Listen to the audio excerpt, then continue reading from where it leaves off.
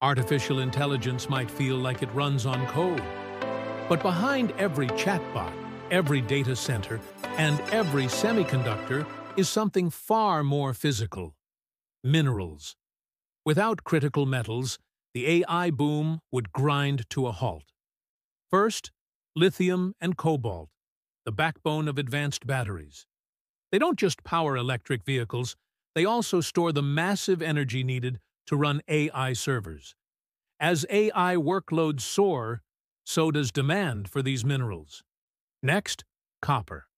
Every AI data center is a maze of wiring, cooling, and power distribution.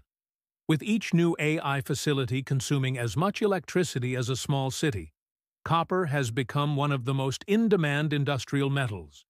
Then come the rare earths, neodymium and dysprosium for powerful magnets, and gallium and germanium, which are essential in semiconductors.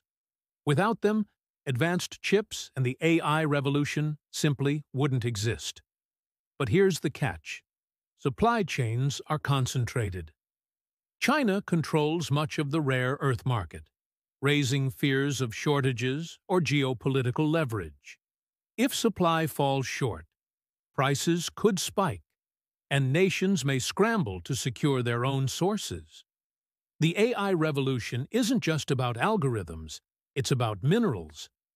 As demand surges, these metals could shape markets, shift geopolitics, and redefine the global economy. Welcome to the new resource race. Please like, comment, and subscribe. Thanks for watching.